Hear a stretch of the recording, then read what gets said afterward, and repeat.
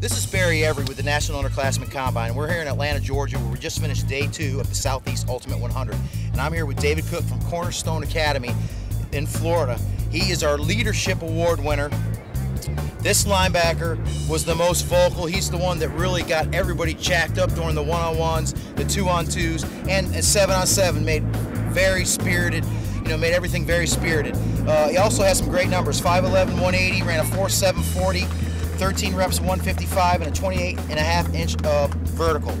Now, David, let me ask you this. What did you really enjoy about the Ultimate 100 today? Well, I really enjoyed the coaching. I loved the coaching.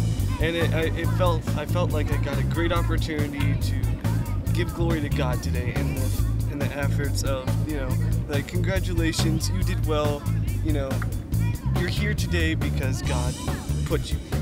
And I just had the best time telling everybody that. Okay, well, that's awesome. Hey, Cornerstone Academy, who do you guys circle on the schedule and say, hey, we really look forward to playing those guys? Well, it's actually, we look forward to playing Countryside. Countryside is a very small rival school, just right across the street almost from us. And we just like to crush them because they took all of our basketball players. Well, that's a good reason to be met. Hey, now we need leaders, and it definitely sounds like you're a leader. Hey, what do you think you need to work on to grab the attention of college coaches? I think to grab the attention of the college coaches, I need to work on my technique in the field.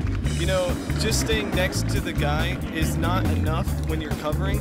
You need to give them some room so the ball gets thrown to the guy so then you can intercept it or do whatever. Being close to the ball is a good thing. Okay, well, congratulations. Good luck.